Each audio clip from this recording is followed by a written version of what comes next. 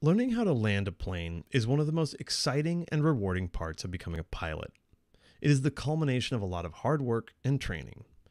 And though landing requires a high degree of precision and skill, and can feel a little overwhelming at first, once you get the hang of it, you'll probably find it to be one of the most rewarding parts of any flight. But you might be wondering, how do I actually get set up for landing? And how do pilots transition from flying en route to the landing approach? The answer is the traffic pattern. This video will describe the traffic pattern in detail and describe its component parts as well as the normal procedure in a light single-engine aircraft. So let's get started. Here is the basic structure of a traffic pattern. It's essentially a rectangular circuit that you fly, with one of the long sides being the runway. This traffic pattern is what we call a standard pattern because all the turns in the circuit are to the left. Why to the left?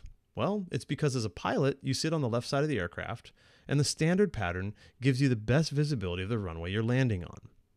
Let's now discuss the structure of this pattern and add more detail as we go along.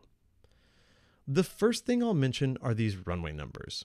They're helpful for orienting which headings to fly in a traffic pattern. How, you might ask? Well, because the runway numbers relate to the magnetic alignment of the runway. In this case, when you're landing on runway 27, your magnetic heading will be roughly 270. And likewise, if you're landing on runway 09, your magnetic heading would be approximately 090. Knowing this information, you can always estimate what the approximate headings of the rest of the legs are in the pattern. So let's talk about those legs now. Each leg or side of the traffic pattern has a specific name. After you take off, you're flying on the upwind leg. When you make a left turn, you're then on the crosswind leg. And then when you turn 90 degrees again, you'll be on the longest part of the traffic pattern called the downwind leg. And then the next short side, closest to the end of the runway you'll land on, is called the base leg. And then the last leg is called the final or final approach. Remember how I said that a standard pattern is when you fly left turns in the traffic pattern? Well, we also refer to this as left traffic. And you can see that over the radio when announcing your position, you name some of these legs differently to help people know exactly where you are. Left downwind, left base, etc. As opposed to right traffic. So if you're wondering, can I fly a traffic pattern using only right turns? The answer is yes. Unless otherwise stated though, you use left traffic. That's why it's called a standard traffic pattern.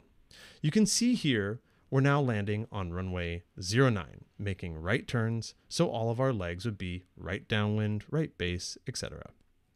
In both cases, you're not going to say right final or right upwind, since if you're on either of these, everyone will know exactly where you are anyway.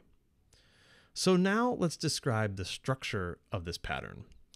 These are different aspects you'll use to help maintain consistency and help other pilots know where you are.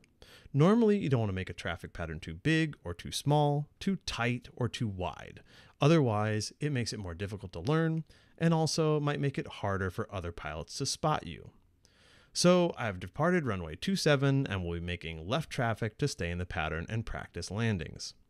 The first turn's easy. I simply just climb away from the runway, and after a few hundred feet, or when I'm safely off the ground, I make a 90-degree left turn to enter the crosswind leg. But when should I make my next turn? How do I know when to turn downwind? The answer is you want to make this turn when you're approximately a half mile from the runway.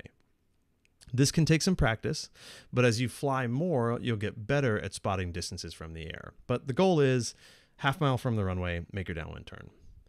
The next point to consider along the traffic pattern is here, called the abeam point. This is a point directly parallel to your landing spot. Here, we're assuming I want to land directly on the runway numbers. So when I am abeam the runway numbers on my downwind leg, this is where I will start my landing approach, adjust my power, and configure for the descent. And the next component of the traffic pattern is the base turn. So when do I turn base? You'll make this base turn onto the base leg when you look over your shoulder and see the runway about 45 degrees behind you. So you just look over your shoulder and kind of estimate about 45 degrees. You'll get better at that. You roll into your turn and keep track of your landing point as you continue along the pattern. As is the case with any landing, this is the ideal procedure. The reality is that every landing is different, and you may need to adjust your approach due to traffic, obstacles, safety factors, or because air traffic control gave you instructions. But during training, the more consistently you can build your approach out, the easier it will be to practice. We hope you found this helpful and look forward to flying with you soon.